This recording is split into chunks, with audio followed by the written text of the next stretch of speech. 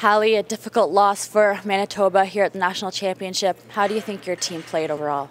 Well, it's definitely a tough pill to swallow right now, but I'm so incredibly proud of my team. I mean, we had a great group of girls this year, and to make it to the finals, that's a first for Manitoba, and I couldn't be happier with how we performed this week.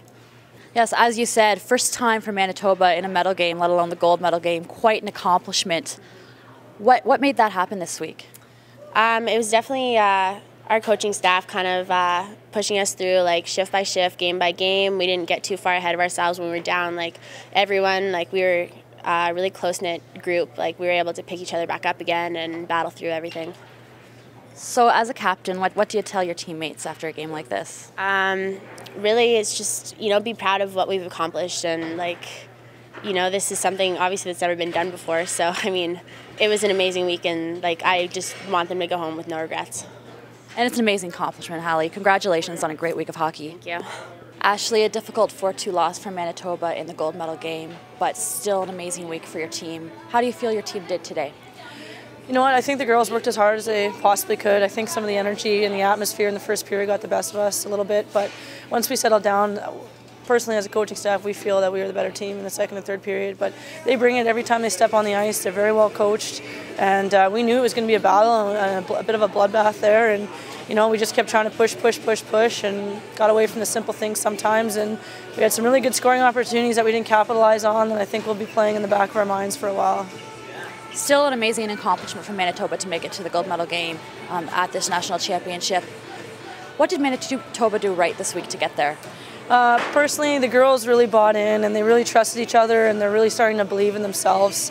Everyone sees us as an underdog. Every year we're the surprise, and we just kept telling them that there's no surprise. We knew they were going to get this far, and as long as they worked hard as a group, and as Jen Barr would say, be a good teammates, they knew we'd get here, and that's exactly what happened. We came through as a family, and we obviously wanted gold, but we'll take home silver.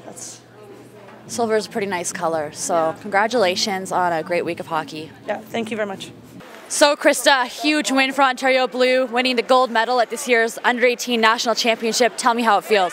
It feels unbelievable. Coming into this, we were the underdogs, and to be able to pull out the victory and be national champions, just undescribable.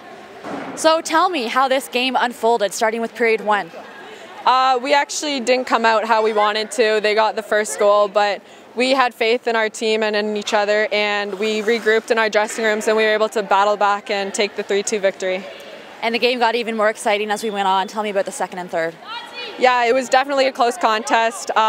Manitoba is a great coach team. It was a battle right to the end, but we were able to pull out the win. So what was running through your mind when you saw Haley's game-winning goal go in that net?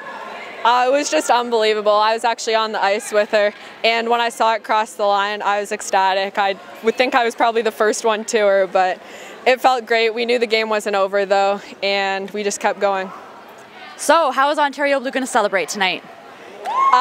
Probably no sleep. We actually have an early flight tomorrow, so we'll be up all night partying. Well, congratulations, Krista, on a gold medal win here at this year's National Championship. Thank you very much. Haley, a 4-2 win for Ontario Bleu to win the gold medal here in Dawson Creek. How does it feel? It means the world to us and to our team, and to myself personally, being my first nationals, and to be on Team Blue, to be the underdogs, it just makes it even more wonderful. And you scored that game-winning goal. Tell me how that happened on the ice. Well, the puck was fluttering, and I went for a pinch, and I just tried to get the puck to the net, and it fluttered in. So, how did it feel to have that gold medal put around your neck today? Like I said, it means the world. It's one of my dreams come true, and next year, let's try and do it again. And what does this mean for Ontario Bleu to win this gold medal at Nationals? It feels really good just because we came in as the underdogs, and no one really expected us to win. So as we just kept winning and winning and winning, we got even more motivated, and we came out with a win today. So how are you going to celebrate? I'm not sure yet. We'll have to see. We're going to yell, obviously, in the room and stuff, but we'll have to see how it goes. And your experience overall in Dawson Creek this week, how has that been? It's been amazing. Like I said, being my first nationals, I didn't know what to expect with the rink and the atmosphere and the level of play, but it's everything that I dreamed of, and I loved it.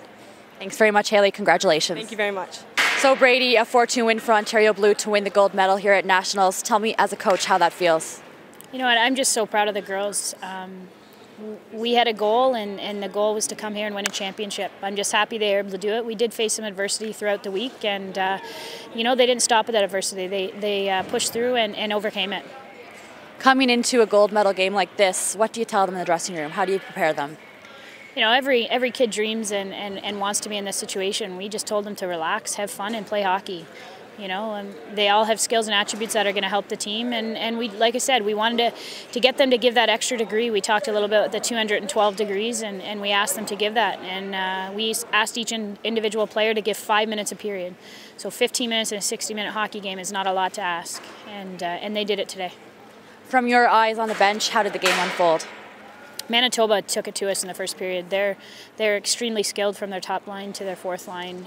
Their goaltenders are strong, their defense are strong, and their transition game definitely got us back on our heels in the first period. But we were able to bounce back a little bit in the second period, kill a few key penalties, and get a timely goal. Just finishing up celebrations here on the ice, what are you going to say to your team when you walk into that dressing room? Well, I have about 10 seconds to think of that on my walk there. Like I said, I'm just so proud of them. I thank them for believing in us and what we did as a staff and as a team.